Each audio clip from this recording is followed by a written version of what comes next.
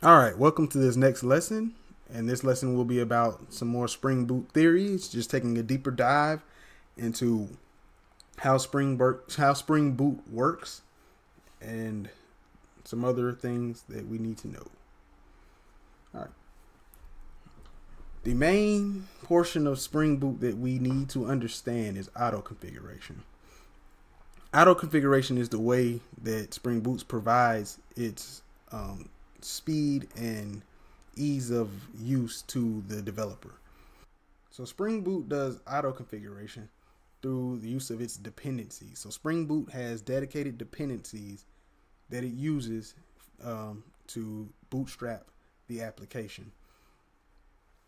So it is even possible to get a Spring Boot application up and running without writing any code. You really just throw some dependencies on the class path and you can literally run your Spring Boot application. However, it won't be useful. I mean, your application won't do anything, but it will run. Depending on which dependencies you put on the class path, Spring Boot will detect those dependencies and auto configure them. So if you put a database dependency on the class path, then Spring Boot will automatically look for you to provide your database URL, your username, your password for the user that's going to be accessing the database, and things like that. So with some dependencies, you have to add some configuration to it in order for it to work. So in some cases, you can just add a dependency and Spring Boot will run fine because everything is auto configured. But with certain dependencies, you need to have a some extra configuration done before you can actually use that dependency.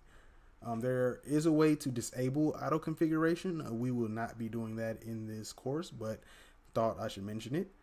Also, there are some dependencies that you actually have to enable before you can use their functionality, um, because Spring Boot may need to scan certain packages and things like that.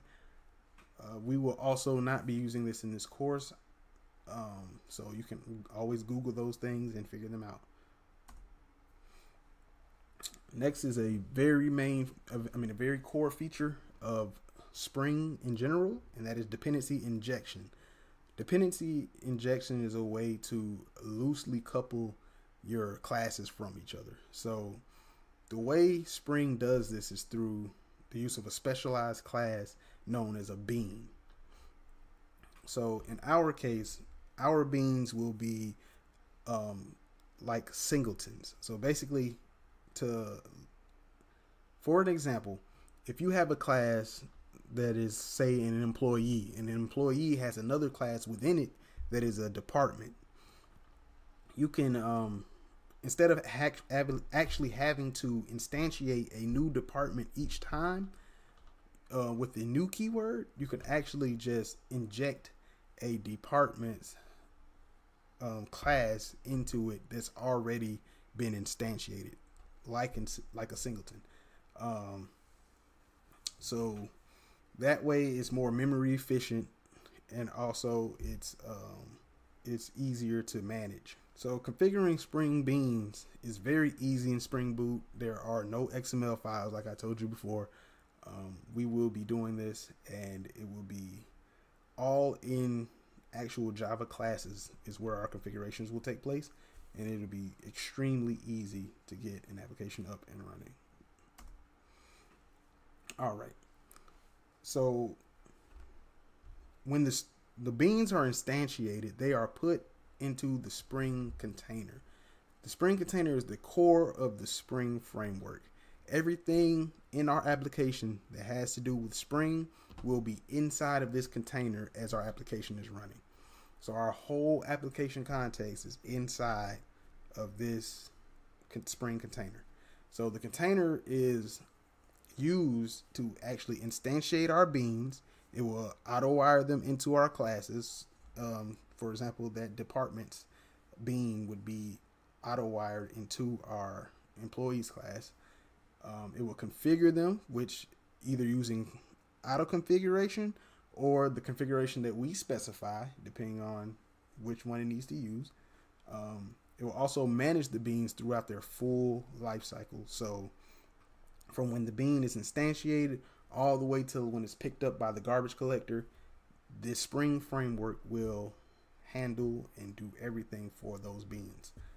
The application context is the main interface for accessing the Spring container. So the application context pretty much is where we will put our beans in at runtime. So basically the application context is the interfaces, how you get to the Spring container, how you interact with the Spring container. So when we're using Spring Boot, we don't actually directly access the application context.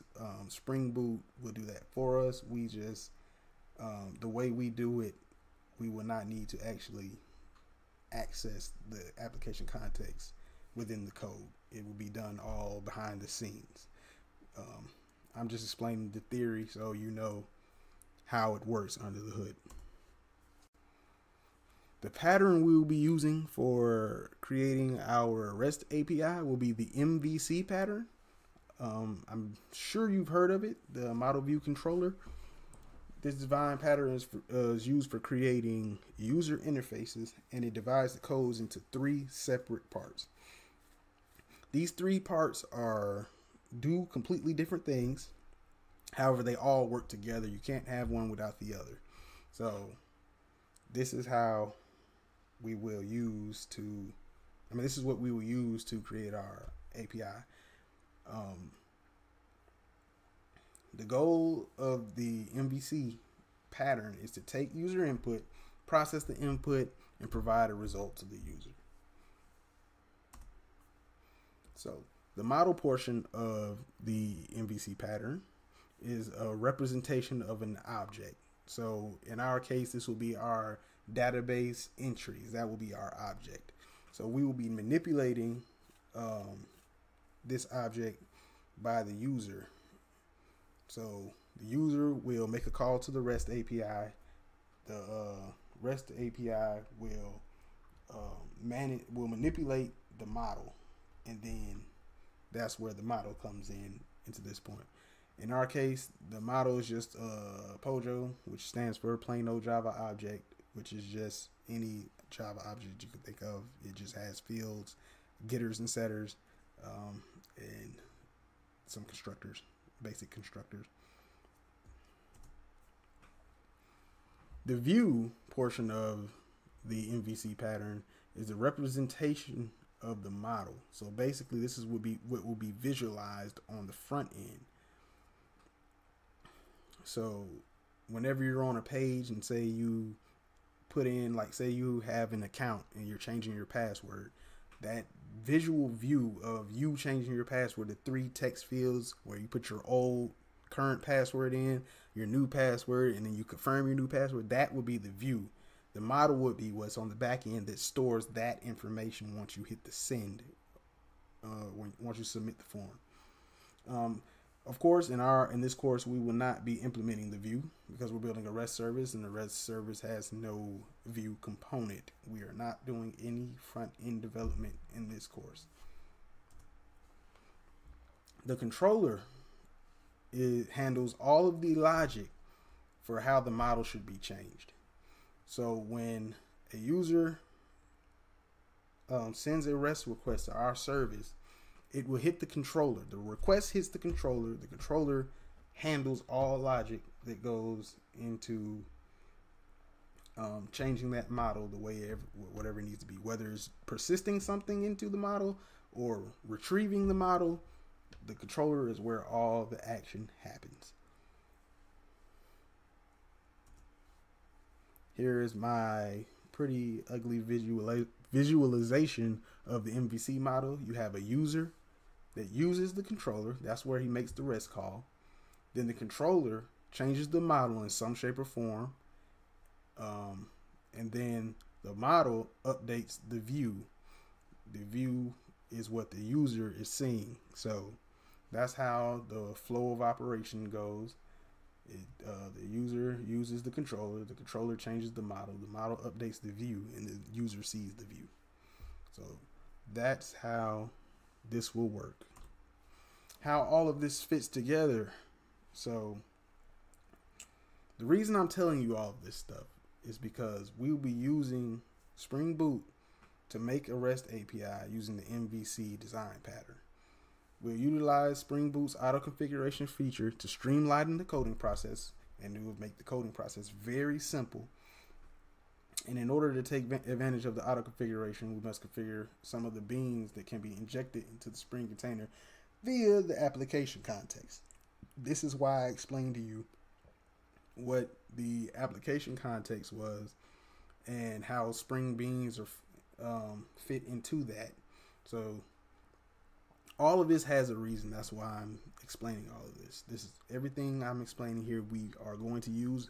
The thing is, you will not really see a lot of this happening. This is what happens behind the scenes. So when we start programming, I'm going to explain to you where things are happening at, and you will not see them because the part that we're going to write is going to be so simple compared to what's all happening that you're going to it's going to be hard to see that this is happening. So I just wanted to give you background on how all of this will fit together and why I'm actually explaining this to you. All right, with these beans in place, our application will be much easier to write and manage. So you will see how easy it is once we actually get started. We are almost done getting through all these theory videos and explaining. We will be coding very soon. We just have to get through one more video, and that is why I choose to use Linux as my development workspace. So that will be the next video. Thanks for watching. See you in the next one.